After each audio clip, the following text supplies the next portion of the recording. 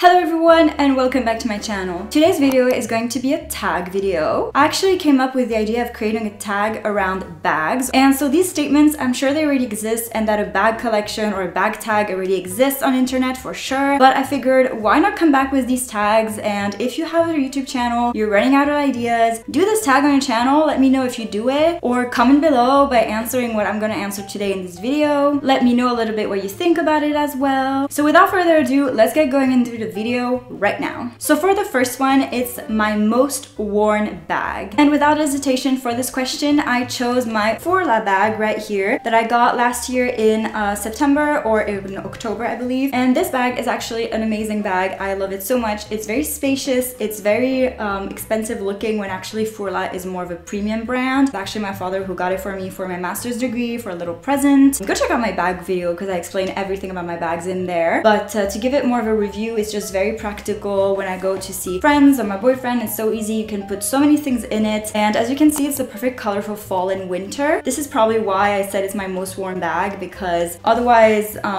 it's true that it's not really a summer or spring bag. So this is definitely my favorite bag and my most worn one. The next one is going to be the least worn bag. It might come as a surprise for some of you because you've seen my outfit video and I was wearing that bag. It is actually a very pretty bag, but it's just a very unpractical one. And I have no excuse for that one. I bought it last year in February. I could have worn it all spring, all summer, but I think I wore it 3 times. And each time it was to run a quick errand. So it just shows that it's really not a practical bag. And it's my little box bag from River Island. It wasn't expensive, so I'm very glad. Like this, I don't regret the amount of money I put towards it. But it's just very big. It's quite heavy for this bag. It's just not practical. I mean, obviously I can't put much in it.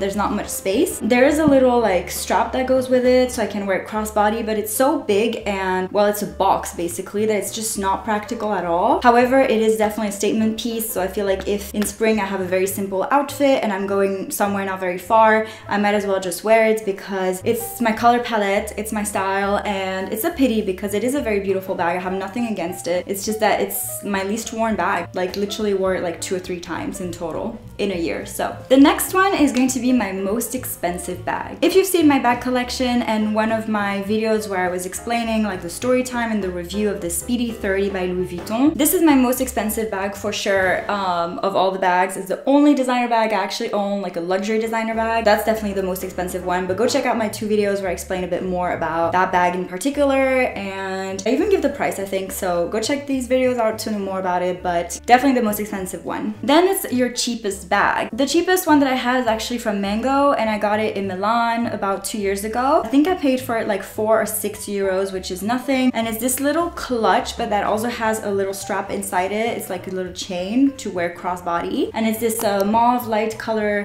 clutch, and I actually love it. I find it very pretty. I don't wear it much because I don't really have like an occasion usually to wear it, but it's the perfect, very cute bag and stylish bag, but it's definitely the cheapest I have, and to be honest, I really like it actually. For the price, it's really worth it. So yeah, that's my cheapest one. Then it's your smallest bag. So my smallest bag, I was gonna choose my Louis Vuitton pochette accessoire, which you've probably heard about. I've talked about it a lot on my channel, but the thing is, like, it's not really considered as a bag usually, so I decided to go for an actual bag, which is my little Fourla candy bag right here. I have in 2 colors this bag. I have this one, but I also have the light pink version. I'm gonna show this one for the purpose of the video. I love these bags so much. They're my favorites ever. I think they're very chic, very pretty. They actually fit a lot inside them, which you might not expect when you see it, but definitely my smallest bag in my collection. Then I also put the question my most original bag, and I don't really own a lot of original bags, unfortunately, because I like really plain bags. So that's a bit sad because I don't have like decorative bags or anything like this. So the only most original one that I have to show right here, and actually this one could be also my smallest bag because to be honest with you, I really can't fit anything in there, and it's this little like crossbody bag. It has fur on it. It's all fur actually, and it's like this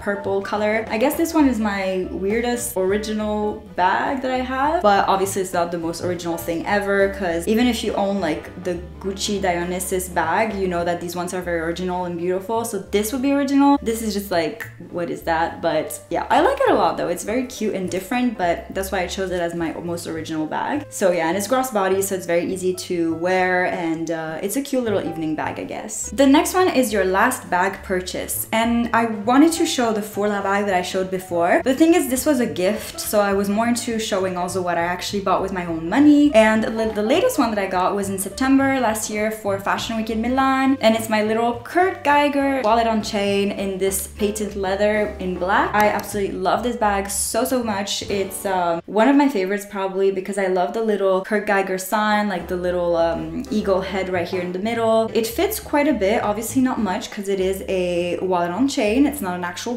bag, let's say, but you can obviously fit quite a bit in there, and you have a little chain so you can wear it crossbody. It's my first little Kurt Geiger bag and I paid it myself, and it's a premium brand, so it's not cheap, but it's not very expensive either. And so this one was my latest purchase last year in September. The next one is your spring summer go-to bag. Once again, I could have shown my Fourla bag for this, my little candy bag, but I decided to go with my Carpisa little box bag in white. You've seen it everywhere as well because I did my little outfit videos showing this bag, and this bag is amazing for spring summer. I mean, it's white, so it goes with anything. I love light colors for that time of the year, so it's obviously a go-to bag for me. What I love about it is that you obviously can wear it as a clutch, so like a clutch, but you can also wear it as like a cute little bag with a top handle. As you can see, there's a little handle like this, so it's a top handle, so you can wear it like this, and you have a little chain inside that is just beautiful, and you can have it as a crossbody bag. So this one is definitely a spring summer must-have. This year is the year of wearing this bag, so I'm very excited about it. And my go-to fall winter bag is one of the last questions, and then there's one more. I'm gonna go with this big Longchamp one. This Longchamp, I got it in Morocco, and it's this beautiful red color, and I would say that it's amazing for fall winter because it's a beautiful color for that time of the year, and you can fit a lot of things. This is the medium version, I believe. It's not the small one, or did they consider it small? I think they consider it maybe like as a small though, but it's from the Pliage collection, and I would say go check out in stores or online and you'll see the different sizes and you'll know which one this is. But I think it might be actually the small one because medium is much bigger and the large is like very big, but it's the perfect color to wear in fall winter, so this is usually my go-to, and I really appreciate this bag a lot. And to end this video, I actually have a last little question.